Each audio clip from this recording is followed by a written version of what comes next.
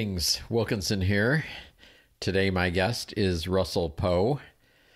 Where'd you meet Russell, you might ask? Well, I went to an event, what was it, a couple of weeks ago? Yeah, just about. It was called Strong Words. It's a storytelling event, and he was a storyteller, and I thought, I want that guy in here. So anyway, say hi, Russ. Hi, Russ. Don't be so literal. I know, exactly. Hello, everybody. Glad to have you. Thank you. So what do we want to talk about? You're a school teacher. I am. I'm a school teacher. And you teach what? I teach middle school, which is very interesting. You. Thank you. I teach science, and I teach English, and I actually teach a class called the Business of Esports, and I also coach, so I get to play video games, so that's fun. The business of what? Esports. Esports, really?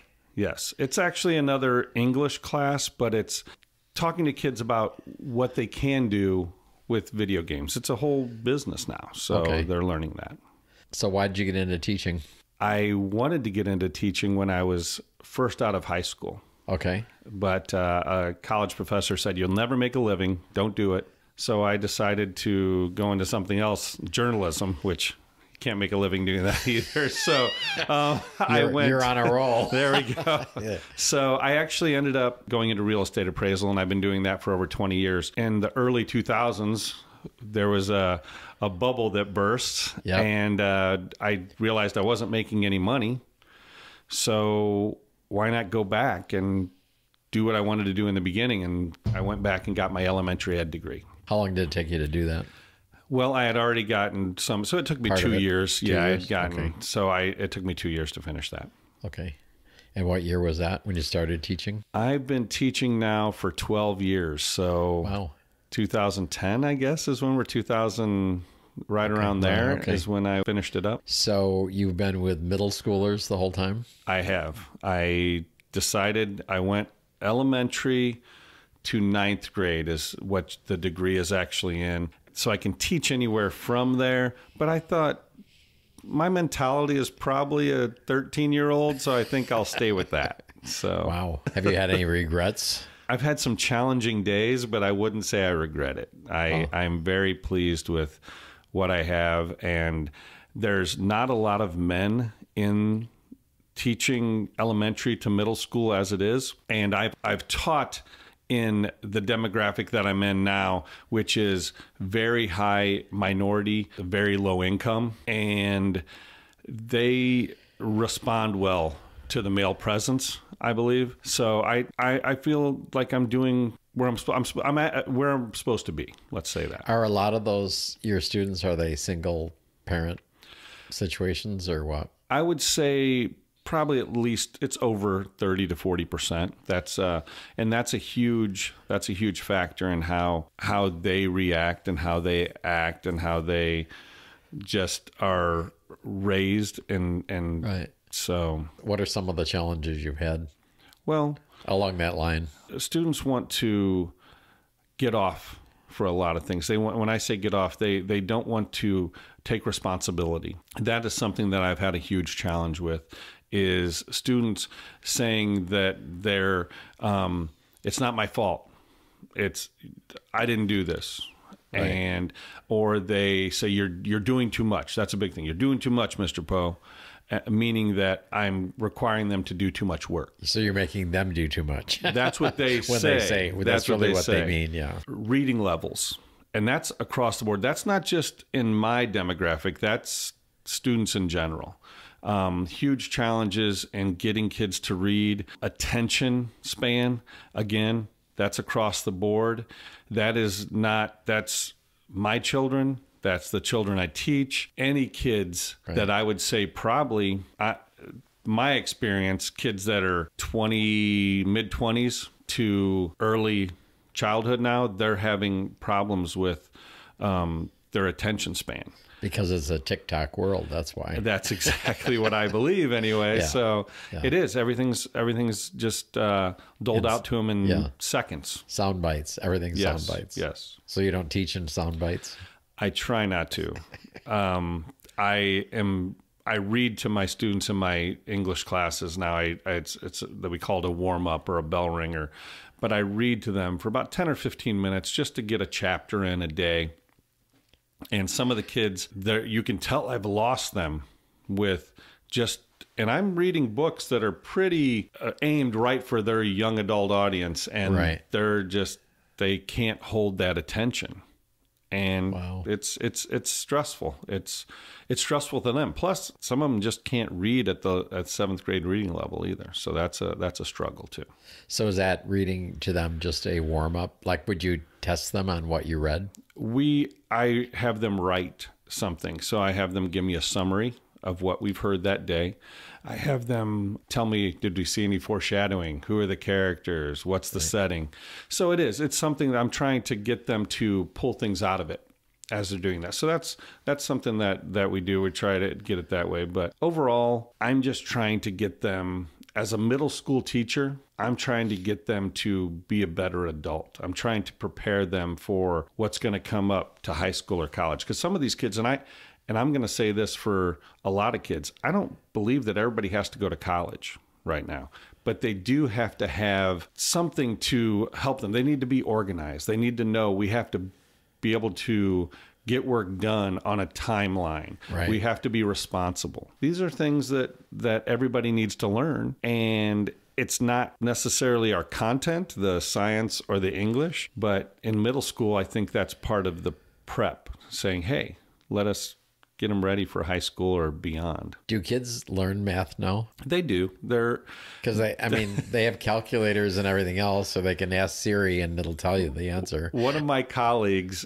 has been teaching. He's a sixth grade teacher, and he's teaching math, and he's like, my kids don't know the multiplication tables. And I go, I don't think my kids know the multiplication tables. And you're right. It's because of calculators, and it's because people don't. When I was growing up, we would have speed tests. Right. You would put a piece of paper and you would just have to do as many problems as you could. And they'd make it a competition.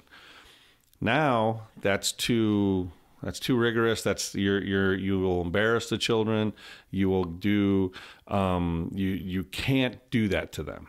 So that's the way that you memorize, is by doing something over and over and over again. That's how you're going to remember these multiplication tables. Well, kids don't do that anymore. So just the same thing with cursive.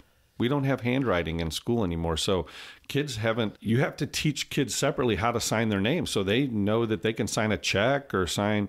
So kids aren't learning cursive. So they only know their own name in cursive. That's it. I mean, if they know that. I mean, that's a generalization. Some of them are going to know it. Yes. But if they know that. Some kids don't even know how to do that. Wow. So, and I'm teaching 6th, 7th, and 8th grade students. I see middle school students, and I know we have one teacher who has said, hey, here's a packet. They're going to learn this. And so she teaches her kids cursive. So, but not they have stopped doing that. Just like they don't have spelling in school. You don't learn how to spell. They don't have a spelling unit, or these are things that when I was growing up, we were taught. Right. And it was important. It's not so much anymore. What's school is focusing on math and English, is reading and math. And those obviously are very important. But phonics, the sound that words make, that's not something that is always taught. Spelling, like I said, and certain math. It's not. They're trying things different ways. But yes, their calculators are a very big thing right now. So, what do you think it'll be like? Well, 50 years, but how about 25 years from now? I think we do have kids that are, and if you can see, we have a good generation of kids. We have kids with good hearts. I have students, there's students there that are pushing very hard. But what I am afraid of is that we are spoon feeding our children, and that they are going to require that. They're going to say, well, give me the answer. Right. Instead of, so I think we're still going to have that huge gap of the students or the people that have done all the work, and they're going to be up at the higher level. And then we're going to have the worker bees that are just like, here, I haven't learned how to do these things. Give this to me. And we're moving backwards in that way. That's factory workers. That's not people that we want. We want the 21st century to say, here, we want people that are going to go out and work in teams and discover things. We have that, but not enough. I'm concerned about that. Well, I don't go into fast food places much, but sometimes you get the 16-year-olds there. And I mean, this has probably happened to you too. So you go in and you're drinking whatever is like $5.14. Yes. So you give them a 10 and 14 cents. Yes. And what do you get back? You get all the change. Yes. Plus your 14 cents back. Yes. Because they can't figure out the 14 cents covers the 14 of the 5.14 and give me a 5 back already. Exactly. It's like, whoa. I mean, on a practical level, that's probably one of the things that pop out at me. It's like, wow. And you do see that. And that's not everyone, but yes, you're right. That's something that you see from students, is that they're not getting that. And they rely on the cash register. Right. To do that. Well, yeah, they put the money in and it gives them the answer. Exactly. That's but if you want to do the shortcut, like I just said, forget it. Nope. Exactly. So that's it is a worry. I will say that I am concerned. I'm concerned with my own children. I have 3 children. I have a senior in high school, a sophomore, and a 7th grader. And I do worry. I worry that my kids are not pushing themselves to where they need to be. I don't say they all need to go to college. I don't say they all need, but I expect something from them. I expect a passion. I expect a drive. I don't see that. And it's not just from my kids. I don't see that from a lot of kids. They don't have that motivation. And why do you think that is?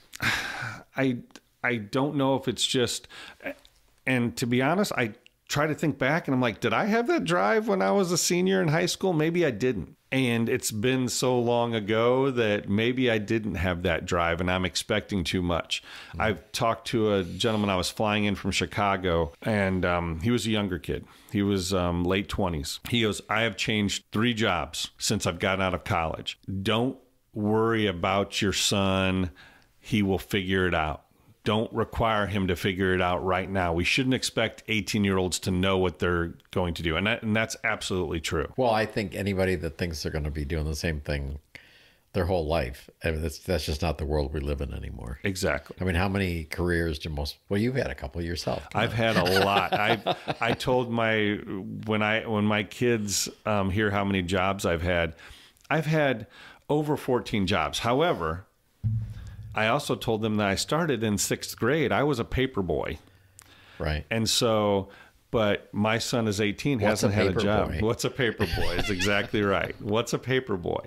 So, and when I told them I would get up at 5 o'clock in the morning and deliver 100 papers, they're like, what are you talking about? And I go, yeah, that's what I would go do. Then I'd work at McDonald's, and I was a Terminex service manager. There's so many things that right. I've done, but the kids, my son hasn't had a job yet, and he's going to be 18 in February because he had band and he had baseball, and there's always something. And so sometimes I feel like I failed. I told them that. I said, I feel like I failed because I haven't required you to have a job. I've given you and given you. I got to throw something in here. So okay. It's one of my stories. So I have 3 sons, and I won't mention which one of them this happened to. So he's ready to get his first real job, right? Yeah. So he keeps going out on all of these, interviews and stuff, but he's not doing it. So I said, finally one day I go, well, so like, what's going on? And he goes, you're not going to believe this. And I go, try me. What? And he goes, they want me to work 40 hours a week. And he was like, I just assumed he'd know that, but he didn't know that. And it was like a total shock to him that real life job is 40 hours a week. Oh, trust me, it's amazing what children don't know. I ask a majority of my students what their parents do for a living. They have no idea. They don't even know what they do. These are 12 or 13-year-old kids. They might say, my dad's a cook. My dad manages something. So they know generally. Kinda. They don't know where they work. So I'm amazed. When I was talking to my students about this, I text my daughter and I'm like, what do you tell people when they ask you what your dad does for a living? And she goes, I tell them you're a school teacher and you're a real estate appraiser. I go, okay. So I felt good about that. So I was like, all right, so I could do that. But there's a lot of kids that aren't even aware of what their parents do. And so how do we expect them to have a desire to do something when they're not even sure Did where she the ask money's you why coming you were from. asking her that question? She did. She asked me, and I told her, I said, well, I'm asking my students, and they can't tell me what their parents do. So she goes, "Are you proud of me?" Yeah, I am. Yeah. So Wow. It's interesting. It's you until you work with, again, I'm working with, I see 11, 12, 13-year-old students every day. The maturity of what they've seen in this world is not the same as what they can do reading, Right. writing. And when you see what they've seen, some of these kids, your heart breaks for that, Right. for what they've seen and what they've already become, and their minds aren't ready for it. They're not ready for They're this. not equipped. That was my next question. Okay. Is I was going to ask you, have any of them broken your heart? I have had student teaching was the first time. This was back in Illinois, where I'm from, the Chicago suburbs. I had a student, I was getting on him. This one I was going to be that tough teacher where I'm like, you know what? Everybody should be able to pick themselves up. You know, I was a Republican. I'm like, everybody can do it. Doesn't matter where you come from. I did it. You can do it. Right. I was getting on a student, and I was like, you haven't done your homework in 2 weeks. Why haven't you done your homework? He's like, Mr. Poe, I can't do my homework. And I'm like, you can't do your homework or you won't do your homework.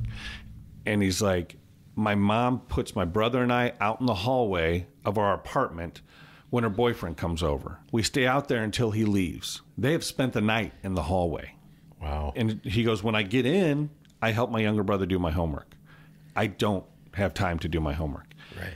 What do you say to that? I made a call to DCFS, and said, hey, someone needs to pay a visit to this family. It's dangerous. I mean, you can't have that. Put a kid out in the hall. No. Yeah. And it does, and that's not the only time I've seen something like that. Unfortunately, I've had students that have graduated 8th grade, and in between 8th grade and freshman year, they're pregnant. I've had students that were involved in shootings that were in 8th grade, or maybe I had a student that stabbed his grandmother 20 times with scissors. There's been so many different things that now sometimes this has happened a year after they've graduated. Maybe they've done it in high school. I've seen kids, one of the strongest kids I've ever seen passed away his freshman year in high school from cancer, but he battled for the 3 years that he was at the school in Carpentersville, Illinois. And you see strength out of some of these kids too that you just don't realize they have. And that is that's what keeps you going, is that you see these kids and then you get the letter saying, Mr. Poe, thank you for taking the time to help me out with this. Thank you for listening to us and letting us write a story instead of taking a test. Thank you for letting us draw a picture and try to give you our information through that. Just thanks for being there. And that's why I do it. That's why I love teaching, and I can't see myself doing anything else. So it's enjoyable, and I love my students. I tell them every year, I'm like, geez, I love you guys so much, And one of the things that I spoke about in the story, being a teacher is like... When you say story, you mean the storytelling event, yes, right? the story Just so many people know what you're talking about. Sorry. Okay. I tell them that being a teacher is being a parent every year, where you go through that whole microcosm of having a child, where you meet the child, you get to know them, you love them, and then you say goodbye. Right. And you kind of hope they come back and visit and let you know how they're doing every once in a while. Most of them don't, some of them do, but that's part of it. And it's touching, and it's great, and it's also heartbreaking. Are you happy you were on the journey that you were on, or do you wish that you had told that professor to buzz off when he told you don't teach? I don't think I would be the teacher I am today if I wouldn't have lived the life I've done, that I have lived. I think I would have been less patient. I think that one of the things I've discussed is that I've learned, and teaching has helped me learn that. I went into teaching as a very staunch conservative, you're going to do it this way, tough love. and I came out of student teaching and my first couple of years of teaching as more of a liberal, saying, hey, we have to realize where these kids are coming from. I don't think I would have learned that as a younger man. I don't think my mind was as open to see those things. Plus, you had your own kids in the meantime. I did. You wouldn't, if you started out before that, it would have been different. It is, absolutely. I think, and that doesn't mean that you have to have children to be a great teacher, but I think it helped me be a better teacher. I definitely, and in fact, I take my son with me. We don't live in the town that I teach in, but I take my youngest son up, and he attends school with me up in. Do they not have district? How does that work? It's all the same district. It's all the same district. I teach here in the Palm Springs School District, and so you can move around. You can move around that, so you can apply. And plus, I asked the two principals, and they're like, "Well, that's fine. Come right, bring them right up with you." So, well, and you teach in Desert Hot Springs. I do. And what town do you live in? I live in Cathedral City. So I bet you there's not many people in Cathedral City asking to go to Desert Hot Springs. I didn't want to say that.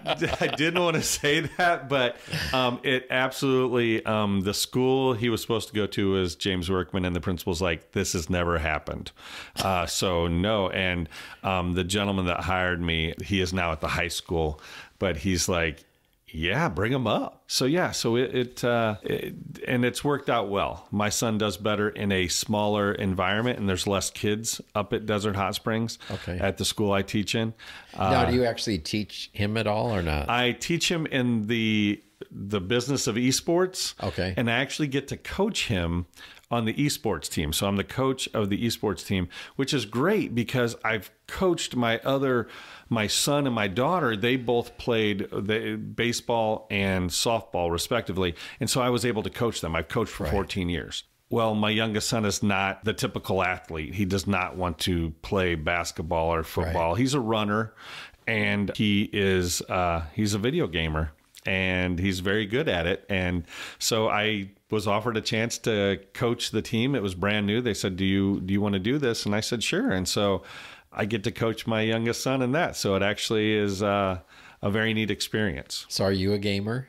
I am. And that's something that my friends and I am 54, and I am terrible at most of my games. But when I was living in Chicago, well, one of my best friends moved out to California a long time ago, and how we kept in touch is we played games a lot. We'd put our headsets on and we'd play. Right. And so we still all do that. So we play, I was playing Call of Duty just earlier this week with 3 or 4 guys. And so we all get together, we put a party on. So it's just the 4 of us, and we can hear each other, and we'll smack talk each other, and we'll play against probably a 10-year-old in China that's kicking our butt, but we're having fun. So, wow. But that's a whole world I know nothing about. It's very interesting, and I get so frustrated with it, but we play baseball, and I enjoy that. I was playing with my nephew and my son. We were playing some Nintendo games this weekend. It keeps us all, my nephew's in his 20s, and I said my son is in 7th grade, and so we all we were playing. It was like, right, and it keeps us going. I enjoy it a lot. And in case my listeners haven't figured this out, of course, they could be wondering, with all my guests on here, you're kind of a unicorn. I am. Because you're straight. Because I'm straight. I am. And you're actually married to a lady. I am. I have a lot of gay friends, and I didn't realize it. It seems like the term has changed a lot, but during Pride Week, I was out at Dick's. And what? I was very popular at Dick's, which, by the way, I was like, wow. I go, this is kind of nice. It's like guys are You're kind of like a daddy bear. Huh? I was. My friend's husband goes, bring your cigars. They're gonna love you here. And so I'm a larger guy with a beard, and I was smoking my cigars, and I was enjoying myself. And people were coming up and telling me how nice looking I was, and I was like, this doesn't happen in real life. Oh. So I was. What I really liked, especially about Dick's, is that it seems like it was so accepting there. And a lot of times you don't feel like that's how you have to be. I mean, I know a lot of my gay friends, they're like, we have to constantly be taking care of ourselves and being, like in shape. And it's like that with the straight world too. I mean, you have young girls hurting themselves because they don't feel right about themselves. And I'll tell you what, going in there, I felt like, you know what? I'm accepted for how I look right now. It's just kind of nice. It was very nice. But what I was going to finish with now you're is... going to become a gay barfly. No, but I did enjoy it. And I told my wife, I said, we're going to have to come in here. Pride, it was very crowded there. But from what I understand, it's not always as crowded there, and it's a nice place just to go have a drink. Right. And my best friend's husband, he likes to go there and just kind of sit on the patio. And he told me he used the word ally. I hadn't heard that before. There was a gentleman that was being a little pushy, and probably had a little bit too much to drink. With the whole group, actually. Okay. He was just kept saying, hey, I'll do this, I'll do this, I'll do this. And it was just a little bit, it wasn't uncomfortable to the fact, but it was just like... It was just annoying. Yes. Generic annoying. Yes, that's what it was. Okay. So, and my friend said, hey, these two guys here are allies. They're not gay. They're just here with us, celebrating Pride, enjoying the time. And so he left us alone. And I hadn't heard the term. And I was like, oh, I kind of like that term, ally. Right. I was like, I was just always referred to myself as a friend. Right. But ally sounds great too. So, but yeah, I moving here, totally different experience than living in the Chicago area, and love it. Love Palm Springs, love this area, love the desert. Does your wife know your gay friends? She introduced me to most of the gay friends. So my wife, when we first met, right, my wife's like, she goes, I never thought I'd get married. 98% of her male friends were gay.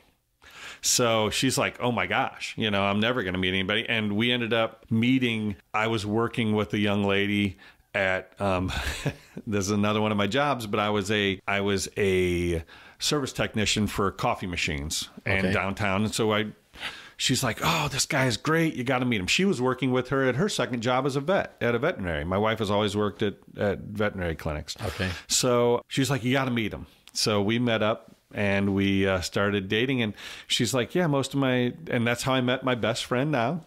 Todd, I met him through her. That's how I was exposed, because we had talked earlier, my first experience with the first person that I knew was gay, not that I had met gay people before, but I worked with a guy at McDonald's, and he was just very flamboyant. And he talked about it. He said, this is what I do. So that was pretty much the only gay person I had met. And then I moved up to Chicago and met my girlfriend, wife, and we went to actually the original Hunters, not the Hunters that's out here, but the gentleman that owned Hunters, his niece is the one that runs the one out here now. But we spent the time after our wedding, after our reception, we went to a gay bar. So all dressed in our tuxedos, and wow. So yeah, so they loved us. It was an awesome night. So yes, I am. Does she hang out with Todd and his husband? We all do. Yeah, they're our family. They are very much our part of our family. They consider our children like their children. They call themselves the Gunkles. But yeah, I have my friends are like my brothers, and so cool. They are very much part of our family. We all need allies. Yes, I think we do. So I always ask a question similar to this at the end. Okay. So what have you learned in your life? If you're going to give advice to my listeners, what would it be? Okay. And this is something I tell my students too, and I think it's what we all know this, is that don't do your job for money.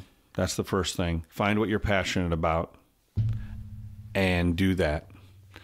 And secondly, treat everybody, and this is very generic, but treat everybody how you want to be treated or how you would want your mother treated. And don't hate anybody. That's it. Don't hate anybody. I get very sad at how the world is right now between how polarized we are. Exactly. So be kind. Be kind. Be kind and work hard. Well, Mr. Russell, thank you for coming in. Thank you. I appreciate it. Yeah, this you was had a good long time. day. Thank you for coming. It's great. They don't know what time it is, but it's later in the day when we're doing this. But we can all go have some dinner now. Yes, we can. So appreciate it. Thanks again. Thank you.